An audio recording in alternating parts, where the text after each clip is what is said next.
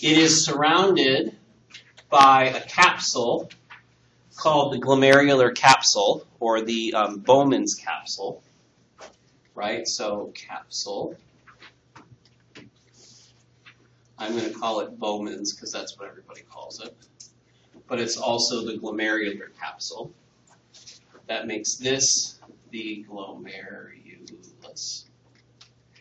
The glomerulus, as we'll talk about here in a little bit, has an entry and an exit, right? The entry is the afferent arteriole, and the exit is the efferent arteriole. Okay? Altogether, this part right here is called the corpuscle. So arguably the most complicated anatomical part of the nephron, right, is this first part. So the corpuscle is the glomerulus inside the capsule. Now, it doesn't end there. So what we're going to see is that fluid leaves the glomerulus and enters this space, right? Eventually, that fluid is going to leave through this tubule, right? So then we have a windy spot like this. So this is called the PCT, proximal convoluted tubule, right? We're going to talk about what happens there today. Then from the PCT we have this big long loop that goes down and back up. This is the nephron loop. Nephron loop. Usually people will say of Henle. Okay, that's an N. Loop of Henle is what we call this thing. And then we have another windy bit here. This is called the DCT, distal convoluted tubule, right? And then from there, we go out into the collecting system. And the collecting system, kind of like a tree, the ends of lots of nephrons attached to the common collecting system. That's what I mean by these. These are other nephrons that are ending here. And this goes out, so this is the collecting duct.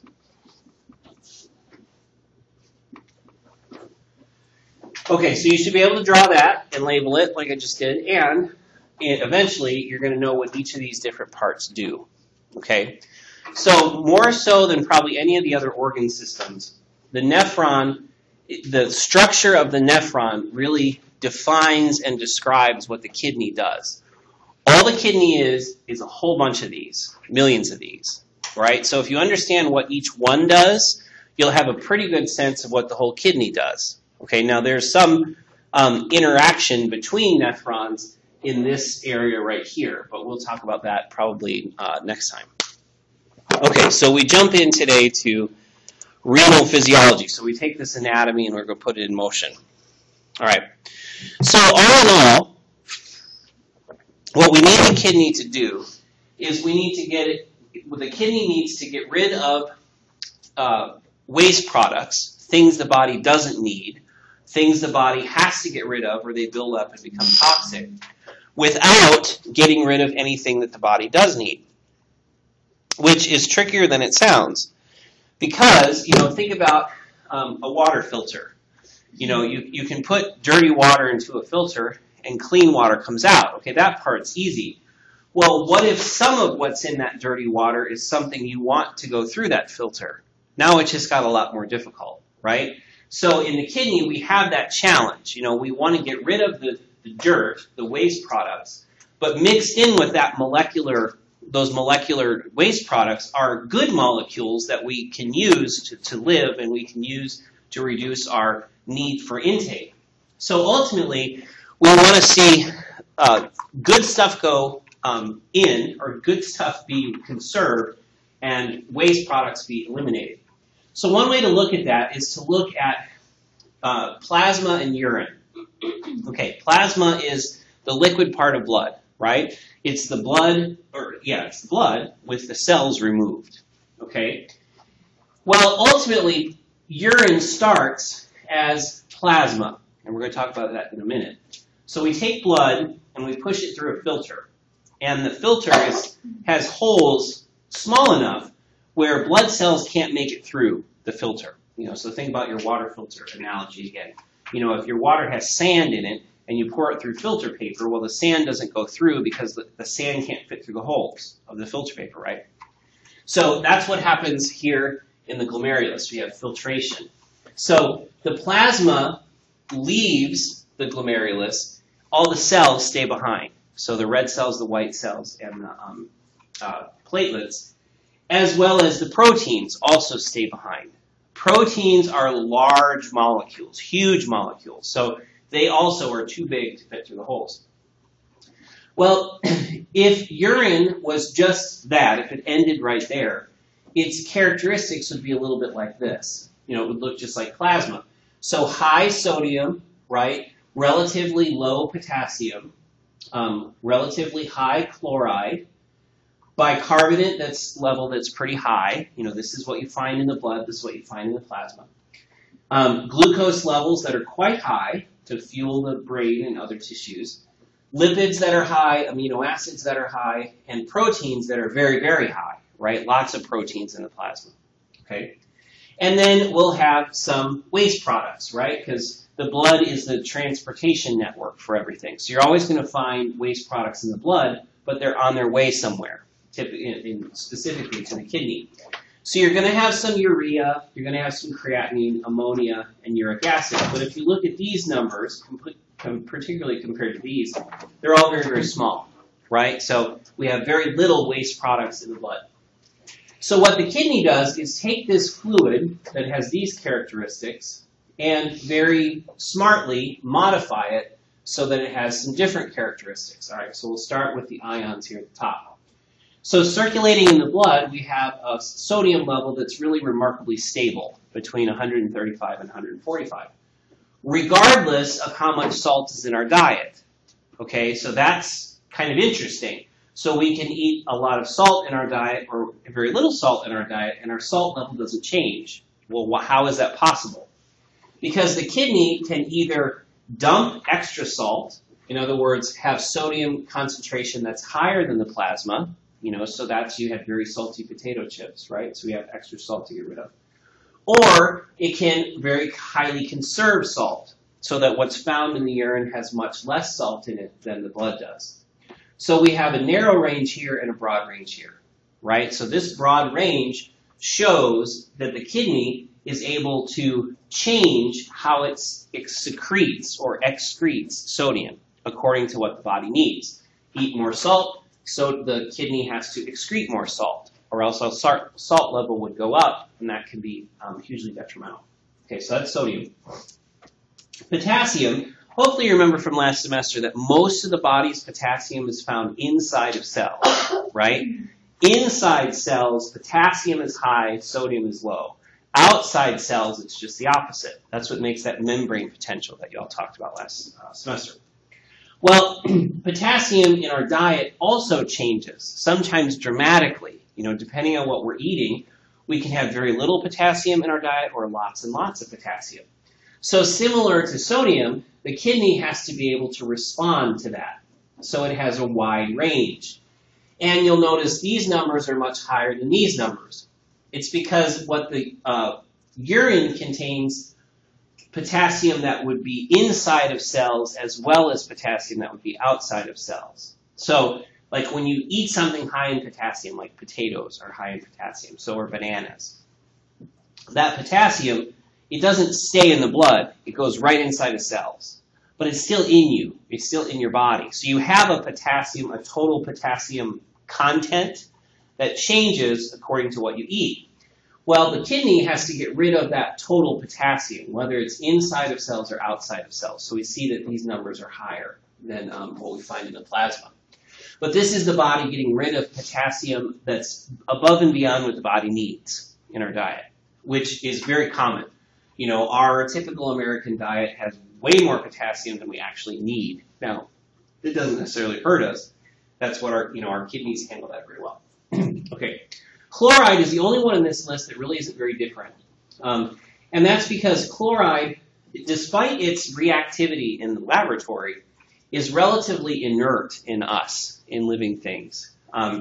Chloride is really just there to balance the charge that sodium and potassium have. So yes, there's a range for chloride, but pretty much wherever sodium goes, chloride follows. Same with potassium. Wherever potassium goes, chloride follows because of its opposite charge. So that one's not as important. Bicarbonate is a molecule the body needs and the body can use. Remember, by having bicarbonate, we can get rid of acid by blowing off CO2. Remember we talked about that equation, H2O plus CO2 yields carbonic acid, which breaks down into bicarbonate and a hydrogen ion. So because this is a useful molecule, the kidney conserves it.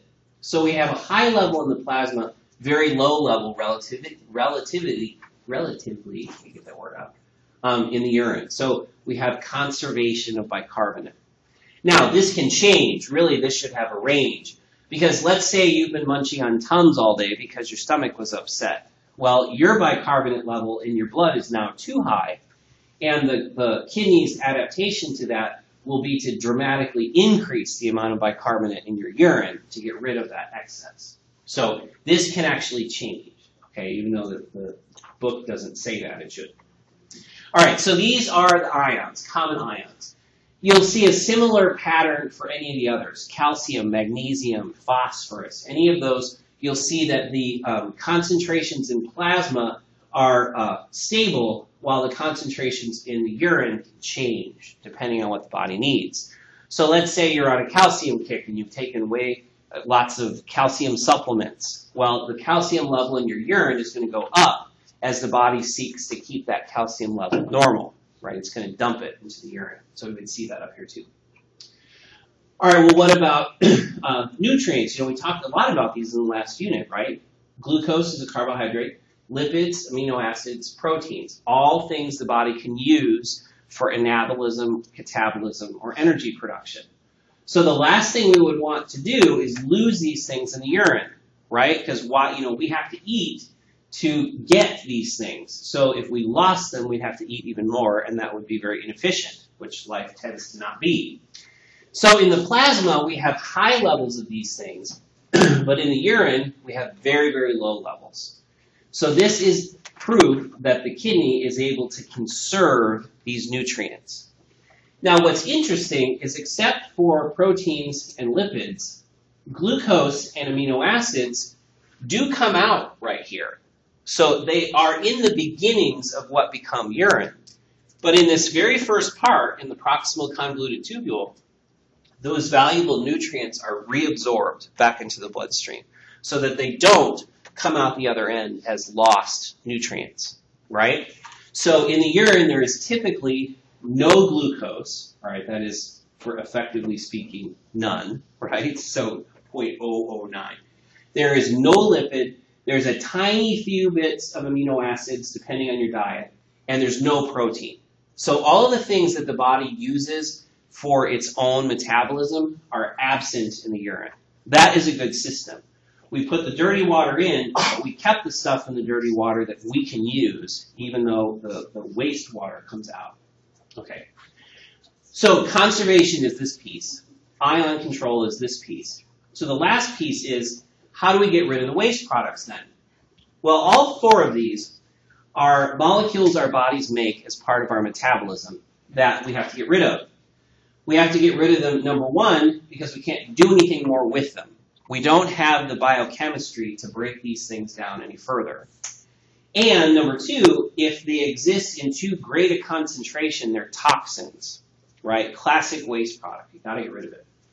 So urea, we talked about last unit, right? This is when we break down amino acids for energy production. We have to take the nitrogen off, right? The ammonia group.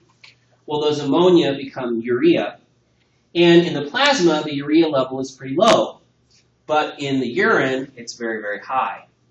This is concentration, okay? The kidney is able to concentrate waste products in the urine so that a small volume of urine can carry out a large number of waste molecules, right?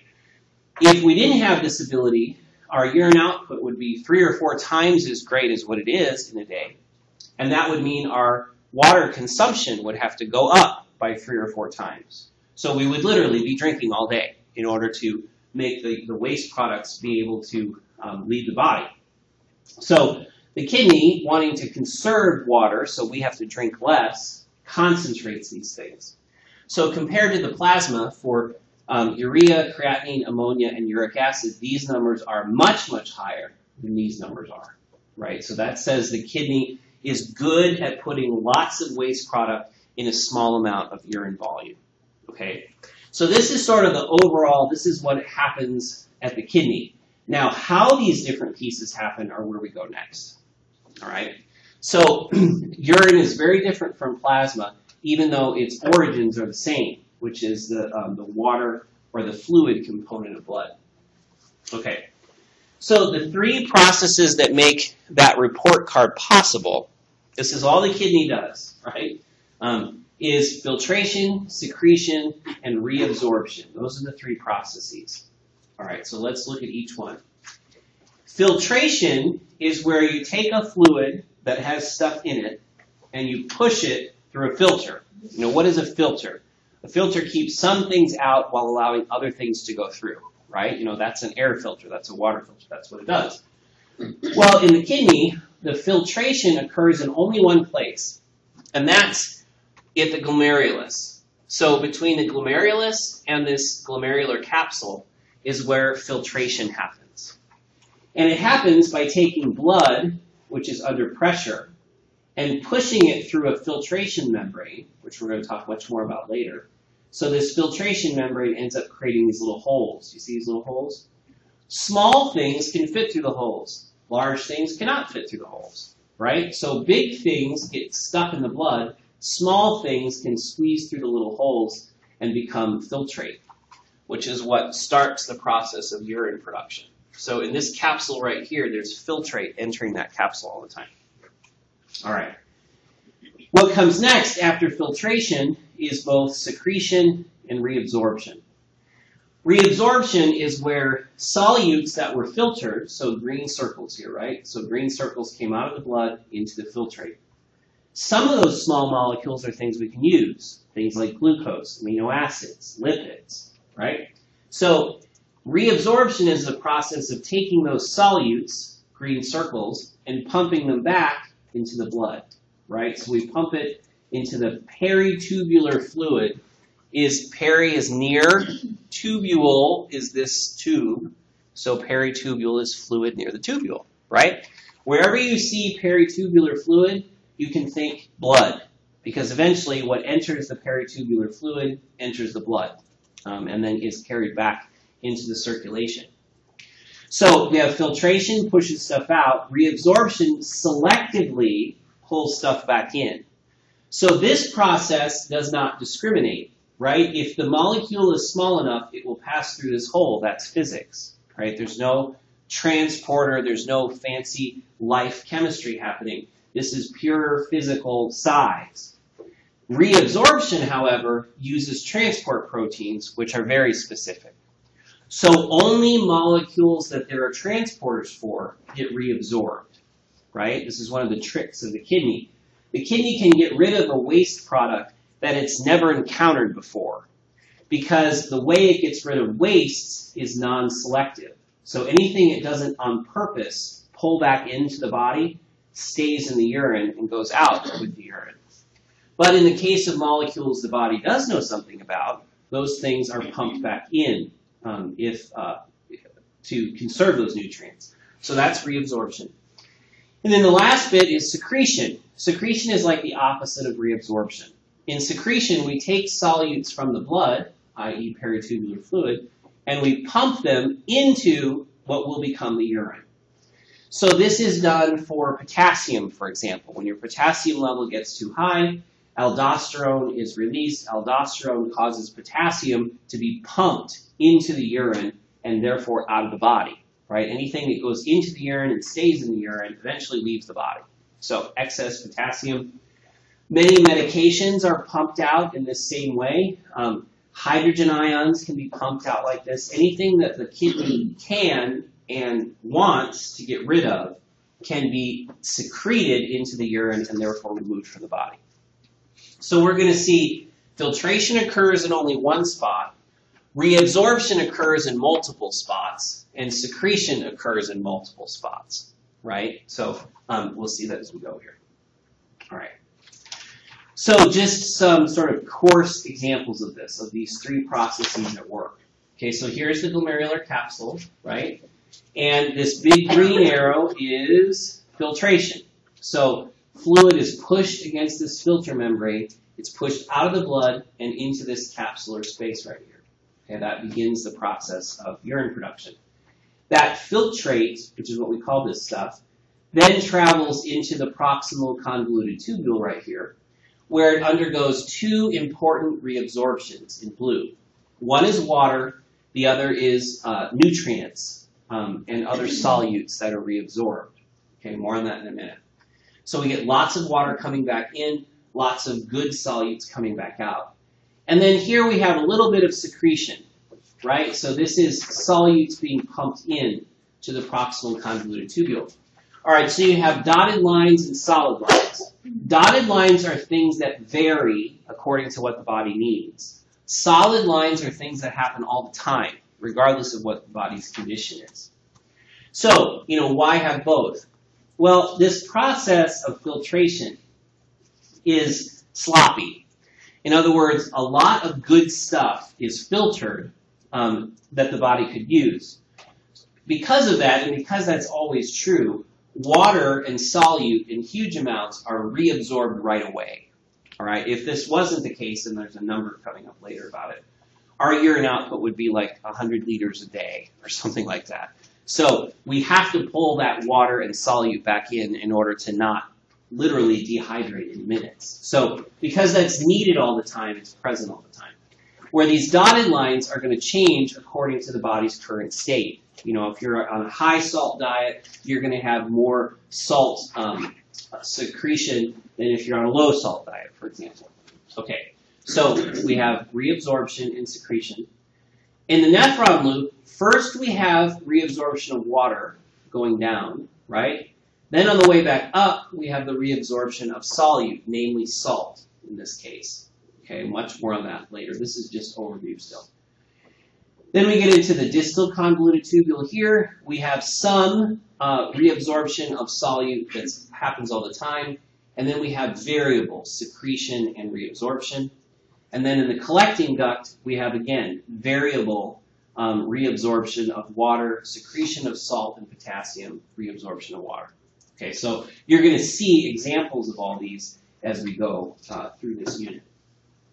All right. I'm not a big fan of big tables with text. I'm a visual person. I like pictures. But this is a rare example in your book where this is actually a decent study guide for the whole nephron. So if you're a reader, this is very much a star-worthy slide. Because this goes through each of the different parts and shows you what's happening in each part, right? So in the corpuscle, we have filtration. See that 180 liters per day? That's how much fluid enters all the capsules of all your nephrons in both kidneys. Well, 180 liters per day, the typical plasma volume is only like 4 to 6 liters. So you would literally die of dehydration if something else didn't happen after that, right? So we have this massive amount of filtration, but then we have this huge amount of reabsorption that happens immediately after.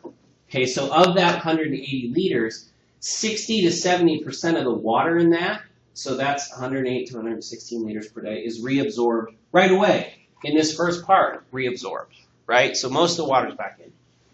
99 to 100% of the nutrient molecules are reabsorbed here. So even though a boatload of glucose left here, it's gone by the time you get to here because it's all been reabsorbed back into the blood for use by the body, right? And we have, in the proximal convoluted tubule, a couple of different kinds of reabsorption. Active just means it involves energy. Energy is used. ATP is used. Passive is diffusion. It's just traveling down its concentration gradient. So there's no need to spend ATP to recover those things. And then we have secretion. Remember, secretion is the opposite of reabsorption. Secretion is putting something from the blood into the urine, where reabsorption takes things out of the urine and back into the blood, right? So keep those two separate. And then, well, we're going to talk about each of these as we go, so I'm not going to go over this whole slide. This is just a good summary. And like I say here, you should know what each segment of the nephron does. So very good slide, but we're going to talk about it in pictures instead. Okay.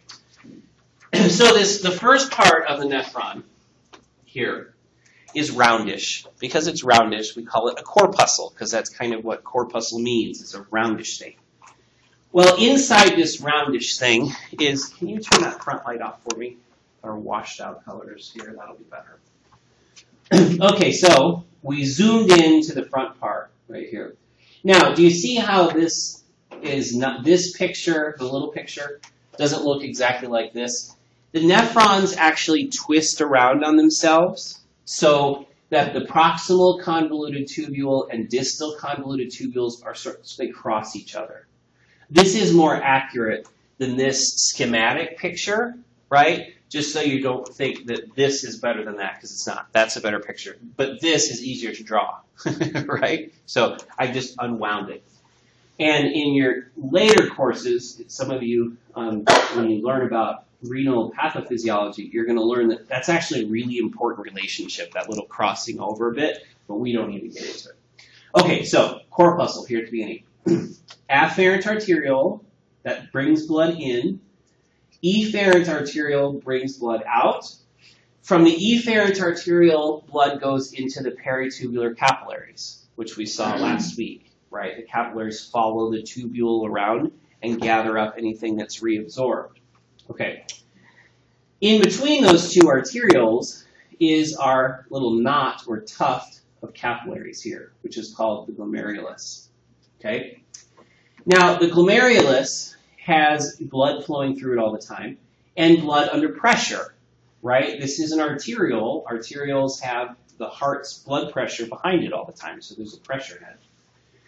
That pressure is pushing fluid through these little slits, okay? So wrapped around these capillaries are these cells in purple called podocytes. Podus is foot, so a podocyte has many feet, right? Okay, and I think you can see that. You know, here is a, here's a foot, here's a foot, here's a foot. So the neighboring podocytes' feet interlock like fingers. You know, not completely, they're not tight like that. They have little gaps in between, but they interlock like that. And on the podocytes, the feet are called pedicels, right? So podocytes have pedicels. The pedicels are the fingers that kind of interlock. And by having this relationship, we create these little slits. You see, all you can see of the capillary is through this wavy slit, through the fingers. We call those filtration slits, which is where one of the barriers to substances passing from blood into capsule. More on that in the next slide. Okay, so surrounding this structure of capillaries, podocytes with their pedicels, we have this thin-walled capsule called the glomerular capsule, or the capsule of Bowman's capsule. And in between these two, there's a space. You know, you can see this space. Well, that space is filled with fluid. The fluid that accumulates from filtration accumulates in this capsule and then leaves through the proximal convoluted tubule, which is right here. Okay. So if we took kind of a cross-section through this glomerular capillary, it would look a little bit like this, right? So here's the wall of the capillary. Remember, the walls of capillaries are cells, right? Like everything in the body is cells. So these cells are very thin. Do you see how they're thin right here? And they're sort of weird capillaries because they have a bunch of holes in them. So we call them fenestrated. Fenestrated means like a colander is fenestrated, right? So it has, these capillary walls have lots of holes, and then surrounding them, here are those podocytes in cross-section 2. This is what it looks like under the electron microscope, right? So here is the capillary wall, and then here are the podocytes, and then they have these little slits where the pedicels interlock. So it really does look like this. This isn't like a made up or theoretical thing. Okay, well, why bother with all this? The idea is to create a filtration membrane. Now, what we need to have happen is we don't want blood cells in this capsule space because you would never want to get rid of blood cells, right?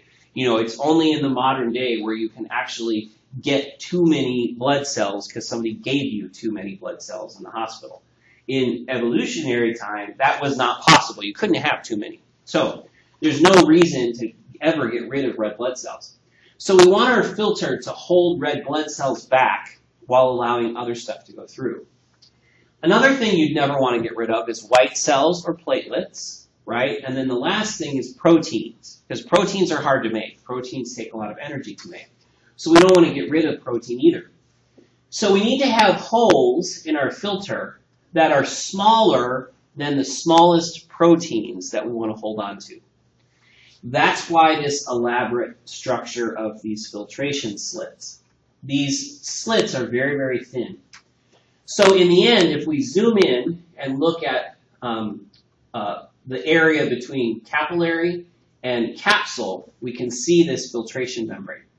So here is the wall of the capillary, right? The thin wall, and it has pores because it's fenestrated. Okay, so it has little holes. Then we have a layer called the dense layer. This is basement membrane. Remember, all epithelial cells sit on a basement membrane. We talked about this in the respiratory chapter 2. Well, the endothelial cells of the capillary are epithelial cells, so they have a basement membrane. And the podocytes have a basement membrane too, but they're joined together in what we call the dense layer. Now, it looks like there's no holes in this dense layer, but there is. It's porous. In other words, the dense layer has many tiny holes in it, you know, similar to filter paper like you've all used in the laboratory, or like paper towel, you know. It is porous. You can pass stuff through it. And then on the other side, these are the pedicels, right, of the interlocking feet of the podocytes. And between those pedicels are filtration slits. So this is a hole. So in order to get into this capsular space and begin the process of urine making, substances have to pass through all three of these layers, right?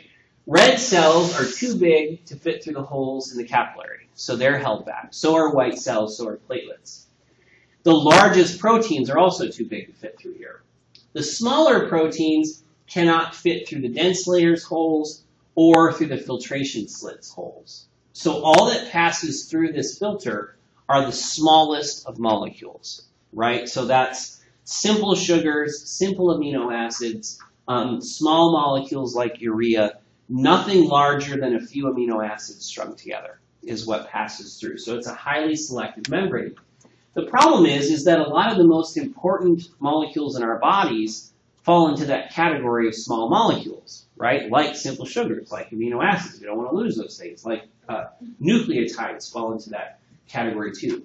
So large stuff stays behind, small stuff comes through, but that can't be the end of it, right? So we have to be able to recover those small molecules. Water counts as a small molecule too, right? It's one of the smallest molecules in the body. Okay. So the filtration membrane. So similar to the respiratory membrane that we talked about a while back, this, you know, why know all this detail? Why do we care that there are these three layers and these holes? Well, there is a handful, 6 to 10 kidney diseases that are entirely explainable by problems at this spot, at the filtration membrane.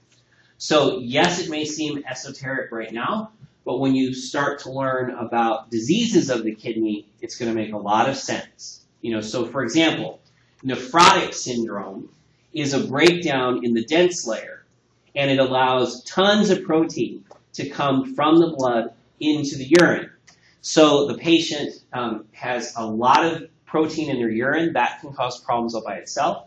But more importantly, the loss of those plasma proteins means that they lose that pulling force into the blood, that blood colloid osmotic pressure. Hopefully that sounds familiar. Without that, they swell up. So it's not uncommon for a person with nephrotic syndrome to have 10 or 20 grams per liter of protein in their urine, and they'll gain 10 to 20 pounds per day because the fluid won't stay in their vessels. It leaks out into their tissues, and they get more and more swollen. So that's just one disease, and there's a dozen more like that, where it's all explainable by stuff right here. So worth knowing, filtration membrane. Okay. So here's the filtration membrane. Now, just like a water filter, and I know some of you have you built a water filter in previous classes, but you need some kind of pressure to make a filter work. Even if it's just gravity, you put water in and you wait for it to dribble out, right? Well, there's still a pressure. The planet is pulling the water down through that filter all the time. Well, in our bodies, we need more oomph than that. So our filtration system, it's a power filter. In other words, there's a pressure behind it that's pushing small molecules through those slits. That pressure is created by the heart. You're very familiar with it. It's blood pressure. Okay, so the kidney creates urine using blood pressure to drive filtration, to push blood up against this membrane, up against this filtration membrane. It pushes it here. That allows only the small, where's that picture? Yeah, that pressure allows only the small molecules out. Everything larger stays in. Okay, so that's the big 50 here, right? That's blood pressure pushing fluid out. Now, this is a complicated system. There are more forces at work than simply the heart pushing. Similar to what we saw at the capillary bed, how there was pushing forces and pulling forces and they balance out a bit. Same thing here. Okay, so glomerular hydrostatic pressure. Hydrostatic is pressure of a fluid on its surroundings. Okay, that's blood pressure, essentially, is one version of that. So glomerular, that's where it is. Hydrostatic is what type it is. So glomerular hydrostatic pressure is the pressure inside the glomerular capillaries, inside these guys, right? Where does it come from? It comes from the heart. But for now, we're going to call it GHP. So it's pushing out because there's more pressure in here than there is out here. There is also that colloid osmotic pressure pulling in. Same reason it did in the capillary. The blood has so much protein dissolved in it that it's pulling water in towards it all the time. It's an osmotic pressure. It's pulling in. So it's going in the opposite direction. So here we have 50, here we have 25 pulling back in. And then the last one is the capsule itself. This is rigid. Okay, even though these cells are very thin, they're not elastic. So this capsule can't get any bigger. And fluid can only get out of it so fast. All right, so we have one of those, crazy math problems where, you've got only one drain and the water goes at this rate, but you're filling the bathtub at the same time, right? It's one of those calculus type questions. So anyway, because fluid can't leave as infinitely fast, there is a pressure in this capsule pushing back against glomerular hydrostatic pressure. We call that capsular hydrostatic pressure here. So because the capsule can't expand and there's a limit to how fast it can move out, it pushes back. So if we take this 50 going out, subtract the 25 and 15 going in, we have a net filtration pressure of 10. Now, are the numbers here important? No. The numbers are not important because the numbers can change according to what your blood pressure is like, urine output, lots of variables. The point is, what are the players? So this is changeable, right? Glomerular hydrostatic pressure can change because blood pressure can change. We did a whole bunch of alphabet soup on the board about that, right? About how blood pressure can change. So this one can change. These two really don't change. The capsular hydrostatic pressure, that's geometry, drives that. And the colloid osmotic pressure, hour to hour anyway, doesn't change. Now, maybe day to day, if you had some illness, it might, like nephrotic syndrome, but typically, this doesn't change either. So because this is the only thing that can change, changes in hydrostatic pressure are what change net filtration pressure. And it's this net pressure pushing out that drives filtration in the first place. which is where glomerular filtration rate comes from. Okay, so a lot in that. So blood pressure causes this, right? That means it can change. As this changes because these two don't. Does that make sense, everyone? Okay, good.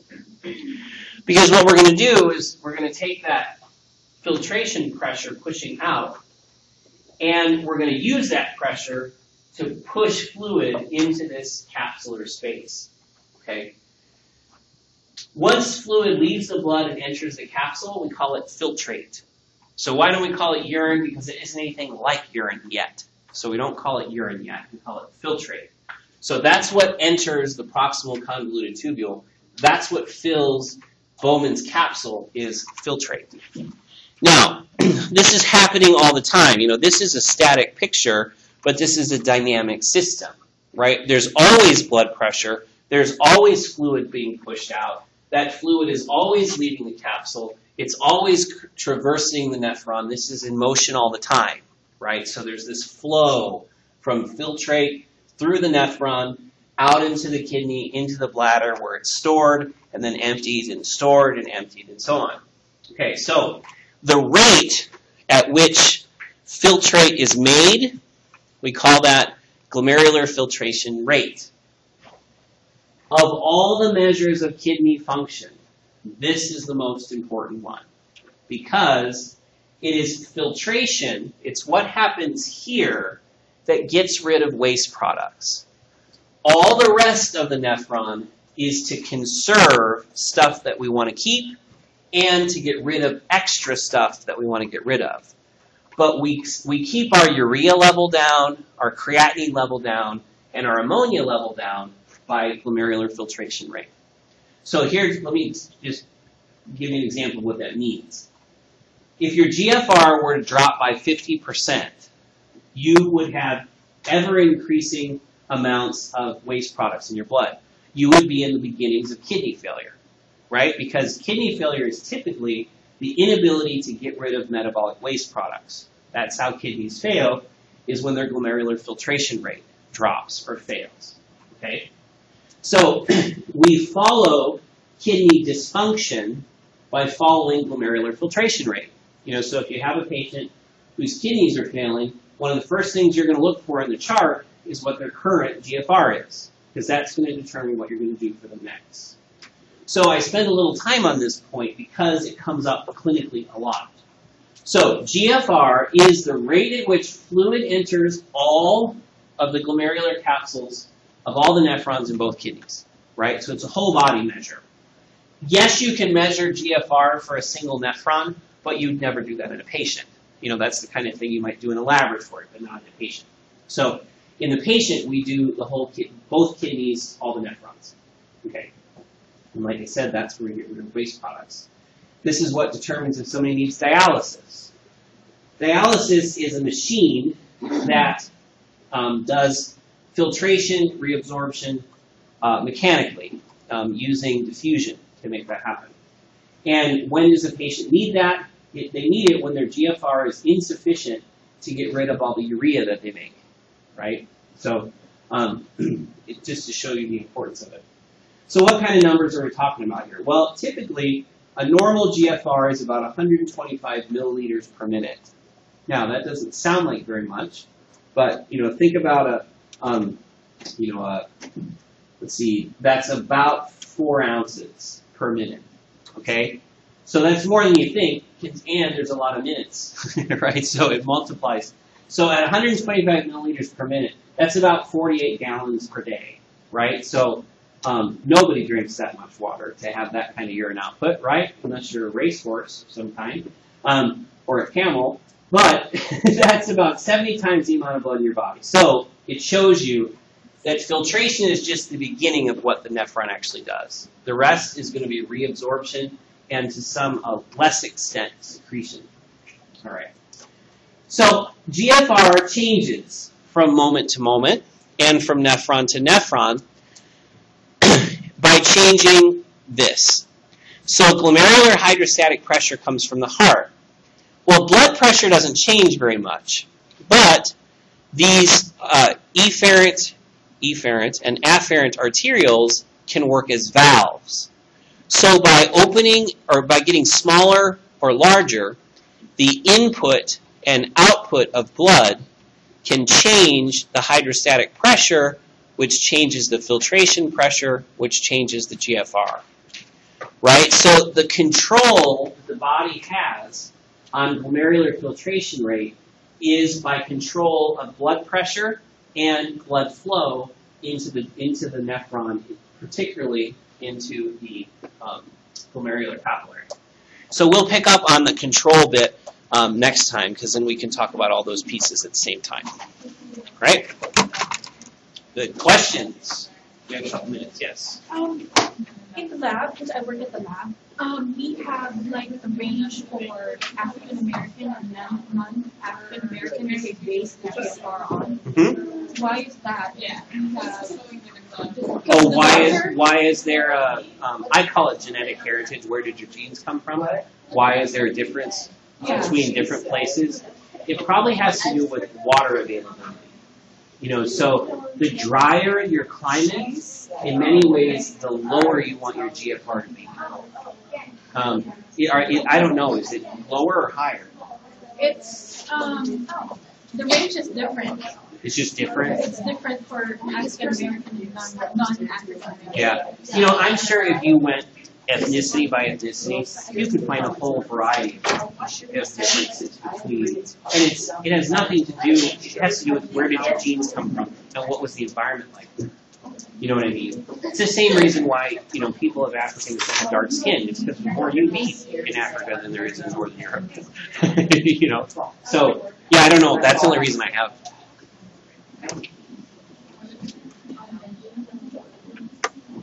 And kidney disorders are pretty much the same across. Different groups, ethnicities have different tendencies, but all told, our kidneys are all equally brittle.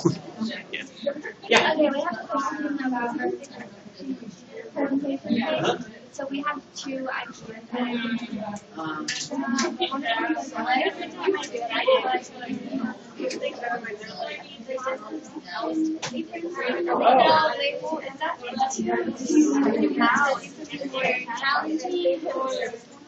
No, it's a good idea. I want you to go into all these Yeah.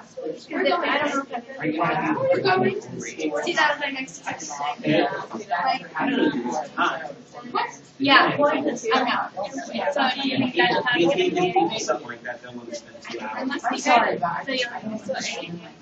Okay. It's a great idea. Well, yeah, but for we have to do it in the lab or something like that. Okay. Or students have more time. That's what I thought. And so our other idea was putting and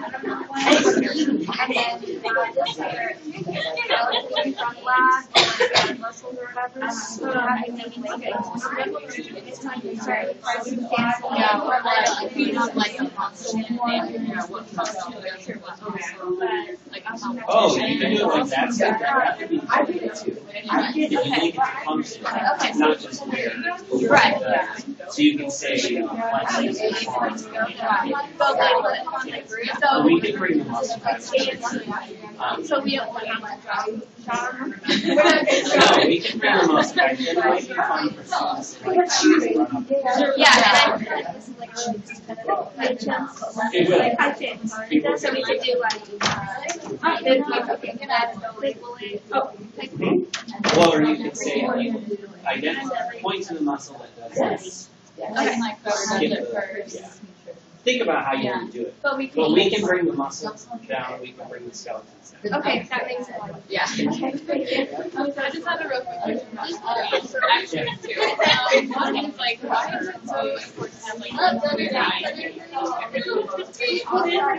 It depends on who you are and what you're doing. It doesn't. Now, you don't want a high sodium red either. So, 12 before the blood pressure.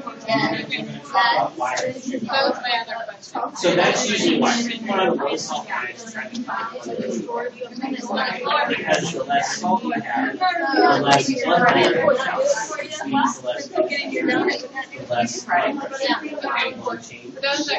So if you can keep your salt in your diet low, oftentimes you can get off the blood pressure or your blood pressure will be down. Now, you wouldn't want that if you were healthy, because like somebody like you,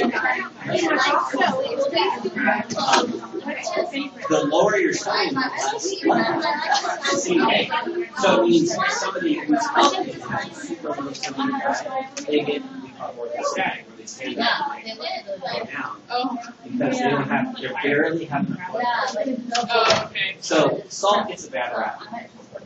Salt is part of it. I've heard that before, and then I was also wondering how does high blood pressure damage chickens? Like I've always heard that. But I was like, very high blood pressure. oh, okay. That pressure coming into the glomerulus, capillaries, because they're thin, are fragile. Oh, So when you have a lot of pressure running into them, they scar. The responsive blood vessels to high pressures, they resist the pressure. They get tougher and tougher. But by getting tougher, they are less porous. Right? So by the time you get to 70, 80 with high blood pressure down here, you've got all these scarred glomeruli in your kidney function. Okay, thanks. Good question if you're thinking like that. All right. Dr. Keith, we're thinking of heart murmur. Ooh, good Is that one. okay? Yep. Are you going to use audio? Probably. We're going to stay in the default. I'm just joking. No, I mean, if you're going to have people hear them, Uh-huh. when you get your sound files, you're going to want to make sure that they're loud, Uh-huh. because the speakers in here are terrible. But so like when you're doing your work, don't listen to them with headphones. Mm-hmm. Find a pair of crappy speakers and listen to it through that, so you can hear if it's a good sample or not. Okay. Because I used to try to have people listen to heart sounds in here, and it's so bad that you can't. But murmurs are different. You can do murmurs. Okay. Okay. All righty. Thank you. And maybe talk a little bit about where you hear them. Yes. What Because part you of have physical examination skills. Yeah. Right? So, you would be able to talk a little bit about that too, about how, you